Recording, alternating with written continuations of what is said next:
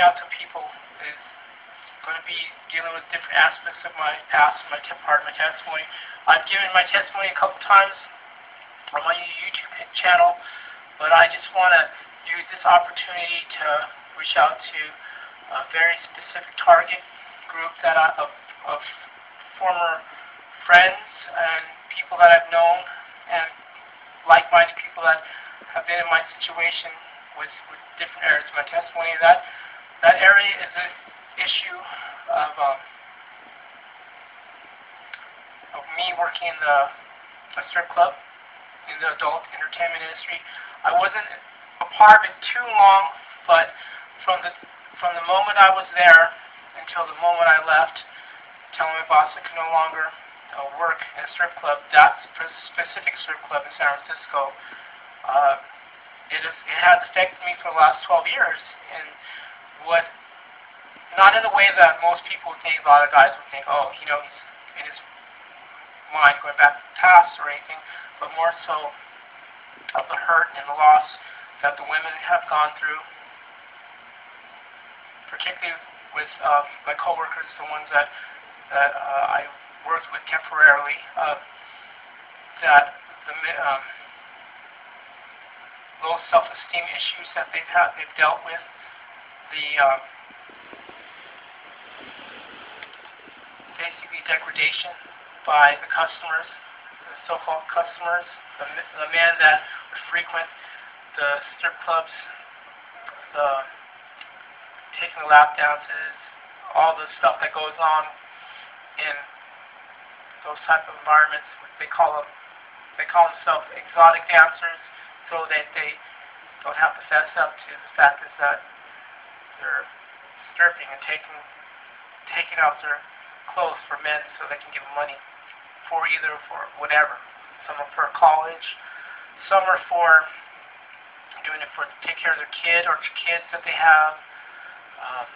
Some of them have drug addiction problems that they try to not tell the managers or try not to see, which of course they're purposely not seeing for a reason. But I know a lot of clubs, specifically the one I worked in, they didn't allow drug use that was known, that was seen. What I want to pray for right now is the fact is that had I, in any kind of way, been in contact with you when you were stripping, if I was a customer or if I was the DJ in the strip club, I'm praying for you right now.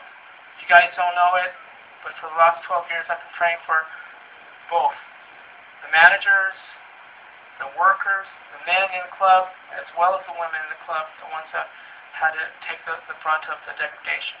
I know a lot of girls that I've worked with there, they didn't feel like they were taking off their clothes, but they were taking off their soul. They were naked in the physical, but they felt they ran the game, that they ran things when the men were raining down the bills out of the money at them. But I'm going to tell you with all honesty, this is what my perspective of me working with you guys, with you ladies. Yeah, what happened is you might have the money, but there's someone that really wants to see you, that really cares for you. There's somebody that's there, and you probably see my other videos, is Jesus Christ. What we can do is that what I can do is pray for you. There's a lot of things for those that have known me, for very specific girls, women now, it's been over 12 years that have known me in the past. I'm no longer that individual. If I've said anything to hurt you, if I've done anything to wrong you, I apologize right now. I was a different person back then. This is over 12 years ago, but still it haunts me.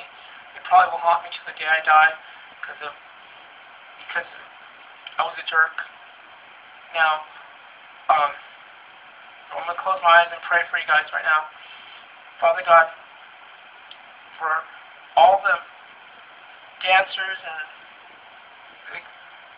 strippers, or whatever you want to call yourself. I don't know where you're at right now, but I ask the Holy Spirit to anoint you and deal with your heart.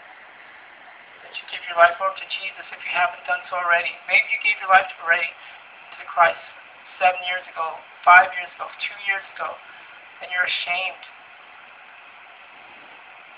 I want to tell you, the Bible says there is no shame. There's only love. God loves us. The Bible says, for God to love the world, He gave His only begotten Son, that whoever believes in Him shall not perish but have everlasting life. He will give beauty for ashes. Now, if you ask Jesus into your heart, you confess with your mouth and believe in your heart that He died for your sins, He's done that already.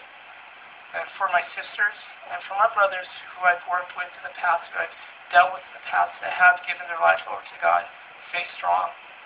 Because if you don't stay strong, there's people that have watched you when you were at your lowest point, that were hurting. And if you go back to those ways, if you go back to that situation, if you go back to the ugliness, they're going to say, look, she couldn't make it, he couldn't make it. Look, they're going to go back, and the Bible says it goes back 7 times worse. What I do want to stress to you is that God loves you so much, so very much. He's done anything. He's done the ultimate thing, not anything, but the ultimate thing. And that was give His Son freely as a gift to make us not have that shame anymore. So, this is your friend Sam, and until next time, God bless you.